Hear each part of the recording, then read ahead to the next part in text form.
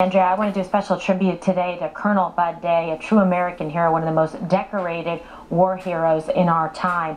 He's received a total of 70 medals and awards, including the Medal of Honor. He served with John McCain, was held prisoner for 5 years, never divulging any valuable military information, at one point even strung upside down by his captors. He was admired and respected by so many. He was a fan and friend of this show. We're honored that he enjoyed it and spent part of his day with us watching it. He's survived by his wife, Doris, from Shalimar, Florida. And let's listen to Senator McCain on the floor today.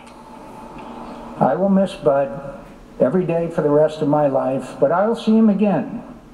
I know I will. I'll hunt the field with him, and I look forward to it. Senator McCain also called him his